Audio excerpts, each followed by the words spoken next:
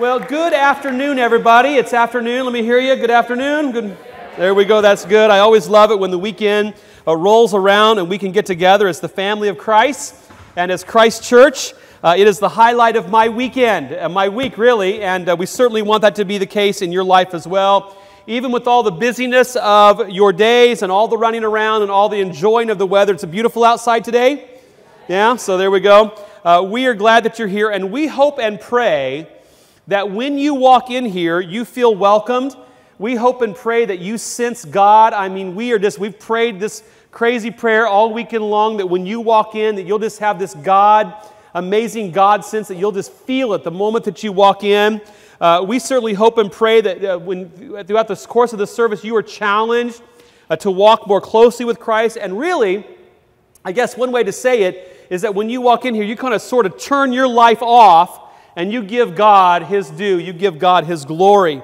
And for sure, don't get me wrong, we want you to feel encouraged. We want you to feel blessed. We want you to be, we want you to feel good when you walk out of here. But let me just say, Sunday worship is less about us and more about God. Did you get that? What we're doing right now is less about us. It's less about us. It's more about God receiving the praise. And every once in a while, you'll hear people say, well, I'm not being fed at that church anymore. And we're like, well, you know what? Sunday morning is not really just for you to be fed. Sunday morning is for you to walk in here and you to glorify God. And you can feed yourself in a whole lot of other ways, and we're going to do our best. But this corporate time is for us to just surrender ourselves and say, God, we give you the glory, we give you the praise. It's like we talked about a couple of weeks ago. Worship is our opportunity to put God first in our life. And the corporate expression of that is for us to say, you know what, God, here I am, here's my life, here's my whole being. I'm just going to worship you for who you are. And our weekend service, again, don't get me wrong, it's designed to encourage all of us, but it's also designed to deepen us. And it's a chance for us to release all of our stuff to Christ. You've heard me say before over the years that God will make a way when there seems to be no way. We believe that. We really, really, really believe that, and we want you to sense that. So, stick around when the service is over, head into the cafe. I just was back there, and they were just unveiling. Somebody brought in these big, huge monster chocolate chip cookies. And I'm just saying, you ought to be the first one back into the cafe and grab some of those. They're like this big around. I'm telling you, whoever did that, that's awesome, all right? Stick around, make some connections, make some new friends, introduce yourself to people that you may not know. Before you leave out of here, get in your car, you drive off our parking lot where then you head into your mission to be Jesus the rest of the week. And that's like, goodness, I hit a bunch of our markers, all of those in one sentence, okay? But we want you to do that. Well, by way of deepening, grab your outlines and grab your Bibles. By way of deepening, we've been in this short little stewardship series for the last couple of weeks, and I certainly pray that you have been encouraged by it. And 2 weeks ago, if you were with us, we had the Latino Dave Ramsey in the house. Were you here for that service? Okay, and his name was Andres Gutierrez, and with a lot of visuals, and including a credit card cutting machete. Some of you were here for that, and we just walk through here, and we find pieces of credit cards all over the place. I mean, he was just cutting them all the way up, and he inspired us to reduce our debt and to get control of our financial lives. Last weekend in this series called Better Way, I talked about rather than giving out of obligation or direction or guilt, last weekend I talked about some impacting motivations to give. And if you maybe missed that sermon because you couldn't be here, then make sure you go out to our website and to our podcast or watch it on the video or whatever. But I really want you to see that message as well. Today, as we wrap up this short little series, I want to talk about another better way to give, and that is to give with joy. All right? Can you say that? Ready? On the count of three. 1, 2, 3. Joy. All right? How do you give with joy? Would the word joyful describe how you feel when you give? Anybody? Would the word joyful describe how you feel when you give? A lot of Christ followers would probably say, not really. I really don't feel that way, all right? And there may be several reasons for that. Maybe Maybe, you have feelings of obligation when you give. Or maybe you feel like your arm has been twisted. Or maybe you give out of duty or simply because, you're pretty easy to succumb to guilt in your life. And so maybe those are all the motivations that you have to give. It seems far too rare for people to experience any high degree of joy in their giving. And that's primarily because they're still giving the old way. I talked about that last week. I think there is a better way. On the other hand, there is a better way to give, and it is a kind of giving that produces an overflowing joy, almost this overwhelming flood of joy as we enthusiastically use God's resources to make a meaningful and significant difference in the lives of others. In fact, let me go so far to say that if you are not experiencing great joy in your giving, it should be a clear indicator as to the fact that something is definitely wrong with how or why or where you give.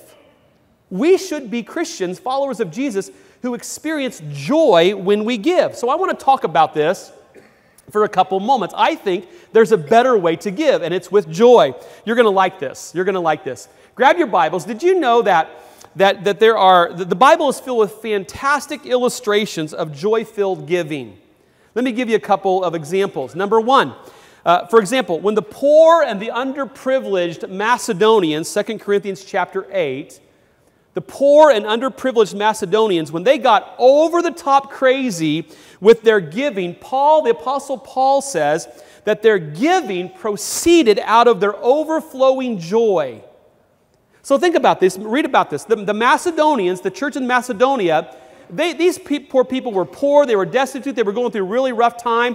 They didn't have anything. They basically didn't have two coins to rub together. But in the midst of all that, they gave. And what does it say? It was proceeded out of their overflowing joy. 2 Corinthians chapter 8, verses 2 and 3.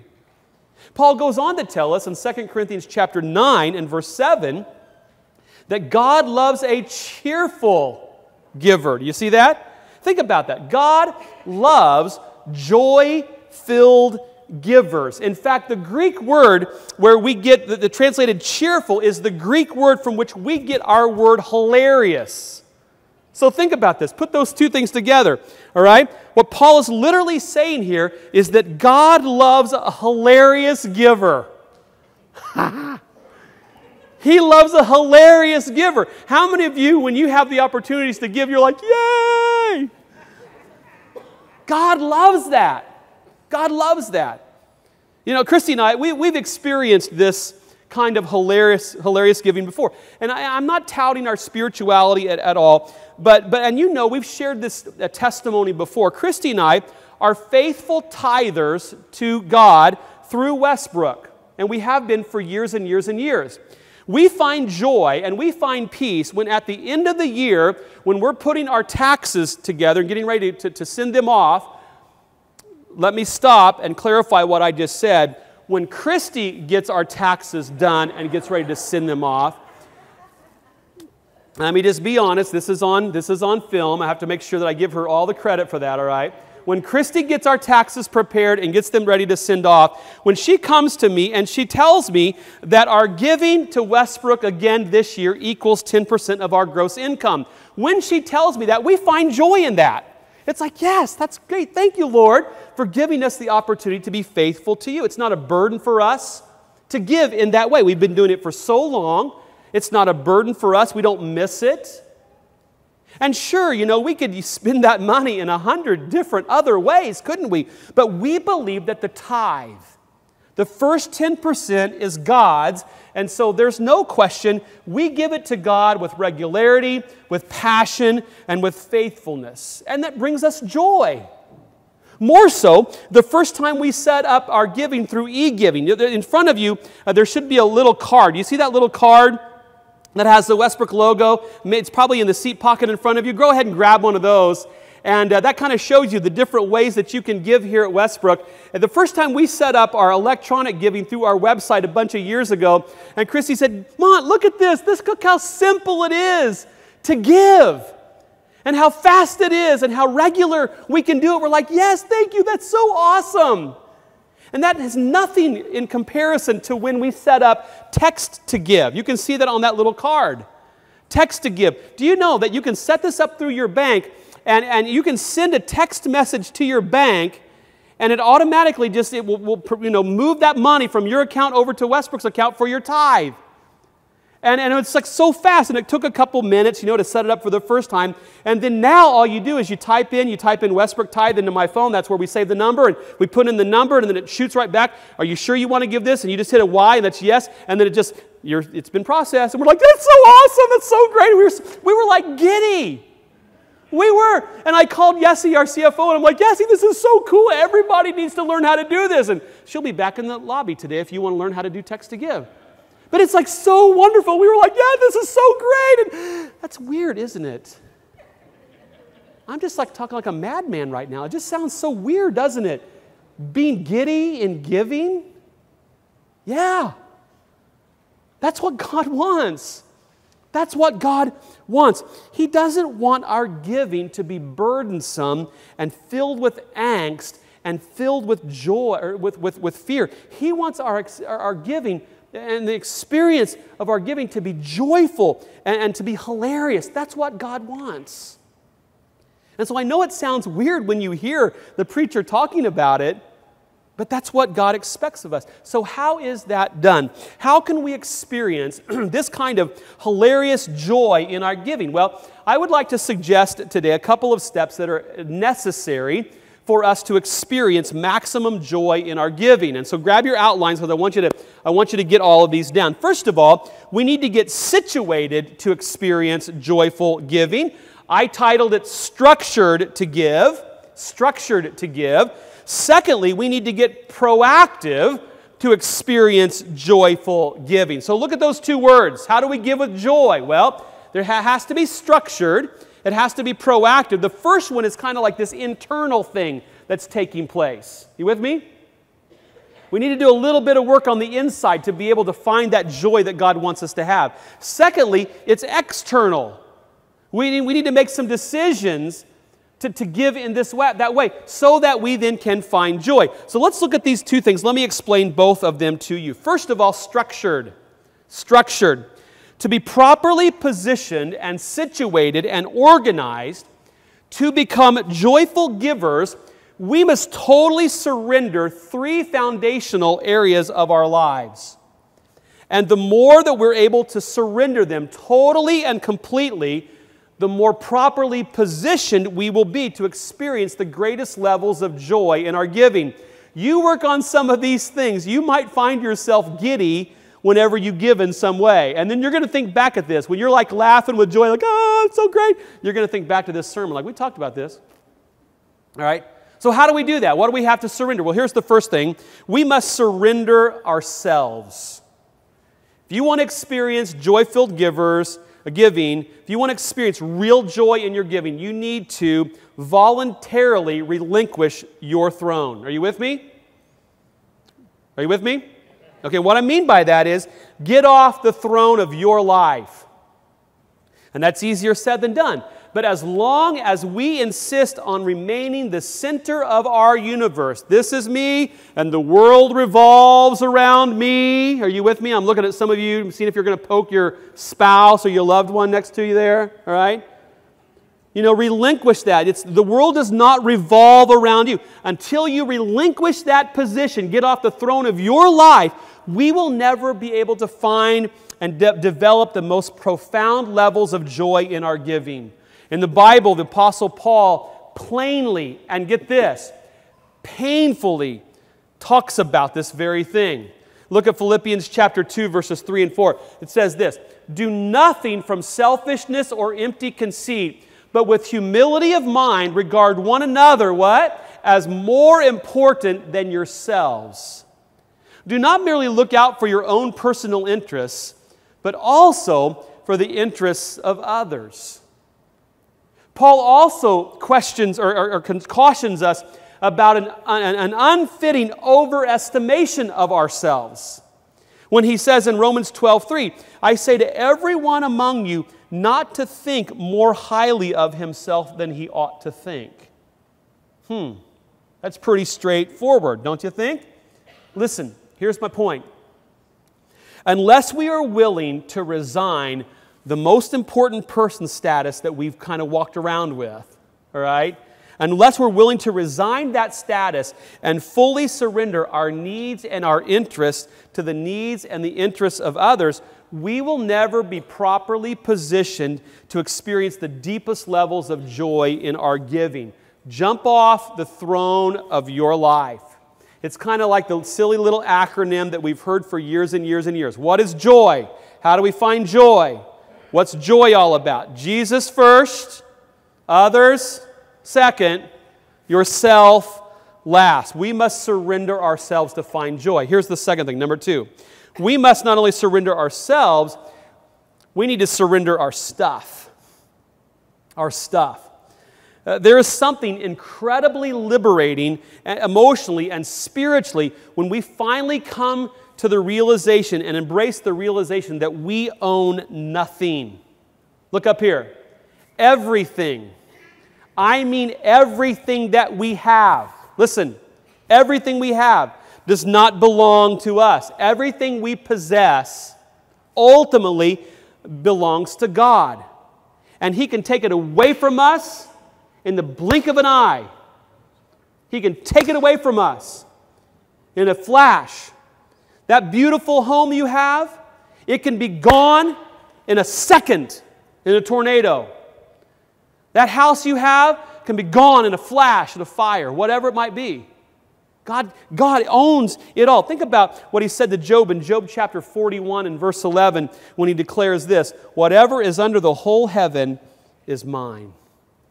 And He's still declaring the same message to us today. I love how Christian author Jay Link says this. He says this, look at the screen, there it is. It says, for many of us, we have fled with God's stuff and have claimed it to be our own. We need to return this stolen property back to the rightful owner with our humble apologies for having taken it from him in the first place. Everything we have is God. Now, we're going to see that our giving is not about what of my stuff am I going to make available to God, but it's what of God's stuff am I going to make available to Him for His purposes. You got that? Let me say it again. Our giving, look at the screen, our giving is not about what of my stuff am I going to give to the Lord. It is about what of God's stuff am I going to make available for His purposes. Listen, with this realignment of our relationship to our stuff, we are now free to have the attitude that can say quite literally, God, what is mine is yours, and I'm just going to be able to give it to you like you want. What is mine is yours, and you can have it. Because we understand that none of the stuff we have is ours in the first place. The bottom line is this, as long as our hands are tightly gripping our possessions, joyful will rarely describe our experience in giving. Corrie ten Boom understood this intense struggle to cling to our stuff, and she advised us with these words. She said, hold everything in your hands lightly. Otherwise, it hurts when God pries your fingers open. Does that make sense? You and I will never experience joyful giving if God is always having to pry our fingers open around the stuff that we think is ours. For us to deploy His stuff, just say, God, whatever. We need to surrender ourselves. We need to surrender our stuff. Number 3, we must surrender our security. Surrender your security. Have you ever thought this before? Have you ever thought, I need to be careful how much I give away. I need to be careful how much I give away because I don't want to end up not having enough for myself. Have you ever thought that before? Be honest. I got to be careful how much I give away because what if, heaven forbid, I run out of stuff to take care of me. If you've thought about that before, then friends, you're in pretty good company because most of us have, right? most of us have. And when I hear that, often my first response to this fear-based concept is, where's your trust? Where is your trust? Is your trust for your life in your possessions and your provisions, or is your trust for your life in your provider? Where is your trust? But let's just say, for the sake of discussion, all right, that you actually became so wildly generous in your giving that you gave away everything that you had. I mean, you just like became crazy, like a crazy man, and you just gave away everything. You gave away your car, you gave away your house, you handed the title to your house or whatever to somebody else, and you moved out. You were just so crazy generous that you gave everything away. No surplus, no reserves, not even enough to take care of your own personal needs for the future. Let's just say you did that. Here's my question. Would it be wrong, really, would it be wrong with living a hand-to-mouth existence if it was God's hand to your mouth? Are we afraid to live such an open-handed life that we might get ourselves into a position that requires us to depend on God alone? Is that so wrong? Now, it's foreign to us, yes? But is it so wrong? Another Christian pastor and author, Randy Alcorn, nails this very point when he says this. Look at the screen. He says, ironically, giving isn't a cause for insecurity, but a cure for it. A cure for it. But we struggle with that. Anne Frank knew this too well. She said this, no one has ever become poor by giving. But that's our perpetual fear, is it not? I don't want to be so generous that I might run out of stuff for me. If I'm so generous that I run out of stuff for me, then what would I do? What would I do? You see, many Christ followers, we want to experience a miracle from God, but no one wants to be in a position to actually need one. Theologian William MacDonald takes it one step further when he suggests this. He said, God's will is that we should be in a perpetual crisis of dependence upon Him. We defeat His will when we lay up treasures here on earth. What does the Bible say? Lay up treasures where? Where? Lay up treasures in heaven. You see, we cannot allow trusting in God to be our last resort. It must be our only resort, not first resort, our only resort. Unless we are willing to surrender what the world tells us is our source of security, then we will be likely more of a fearful giver than a joyful one, more of a miserly giver than an extravagant one. But once we agree to surrender ourselves, our stuff, our security, at that point, then we will be positioned and structured to become a joyful giver. Now, are you ready to get proactive in your giving? Are you ready? Are you ready to get proactive in your giving? In fact, why don't you say, I'm ready to be proactive in my giving? Okay. I'm so, you guys just like, you just do what I ask. Thank you so much. It makes me feel good, all right? All right? How do you get proactive in your giving? Well, I'm glad you asked that because you're ready to get proactive in your giving. How do you do that? Well, let me give you 3 practical ways to juice up the joy in your giving. Number 1, give intentionally. Give intentionally. Far too often, our giving is reactive rather than intentional. We react. We give when we are asked to give. We give when that heart hits us, right? Or we get an appeal letter, or we give when we see a sad TV commercial with a little dog scared and cold and shivering, or an emaciated horse. We give when we see those kind of things. If we want to experience maximum joy in our giving, friends, listen, we need to intentionally go on the hunt for some place to give. We need to structure ourselves by surrendering ourselves, our stuff, and our security, and then intentionally be prepared to give when that time comes, wherever and whenever that time comes. Have you seen this? The thing that's going viral, this picture that's going viral just this week on Facebook. I'll tell the story. Some of you will remember the picture. It's a picture of a woman at an airline counter with her credit card as she's handing it to the clerk. The story behind that picture is this. There was a man with a young little daughter, and they were preparing to fly someplace. When he bought the ticket, his little daughter was 2 years old, and he understood very clearly that she could sit on his lap and fly for free. So he only bought one plane ticket. When he got to the counter to get his boarding pass, he was told by the clerk that the little girl, according to the reservation now, was age 3, and he would have to buy a full fare ticket.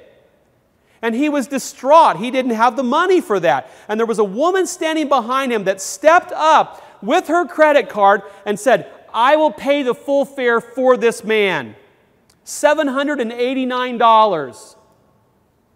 And the story behind the woman and her friends was, she's a generous person and she's always looking for ways to be able to give that which she has intentionally prepared to give. Can you imagine the joy on that woman? You know? And now the inspiration she has been over the time for that very, very, very thing. You know?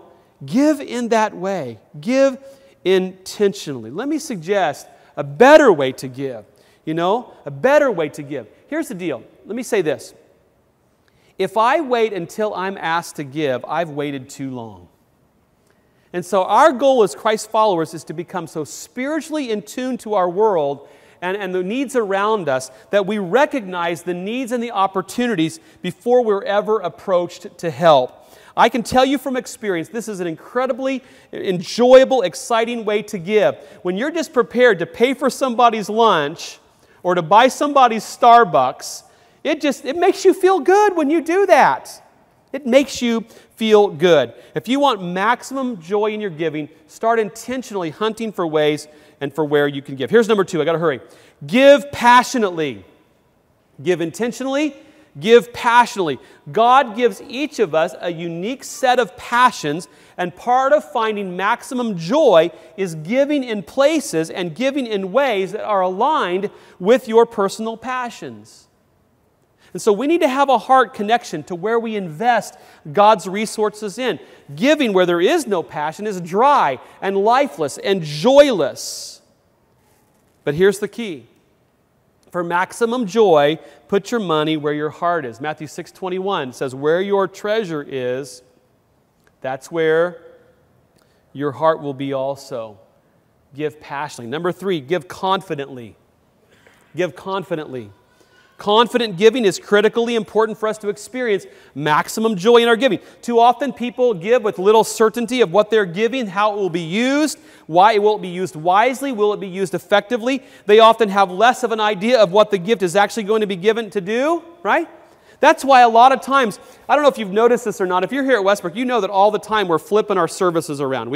Every time you come in here, it's not the same format. Sometimes we'll sing 2 songs and then I'll preach, and sometimes we'll do 2 songs and then communion offering. We just flip it around all the time, and sometimes people say, would you just do it the same way every time? And we're like, nope, we're not going to, because people get bored. We want you to kind of have a little sense of expectation of what's next, right? But if you've paid attention, a lot of times we will have offering right around the times where we share the announcements. Why do we do that? Well, we do that because we want you to know, we want you to know about the ministries that your giving goes towards.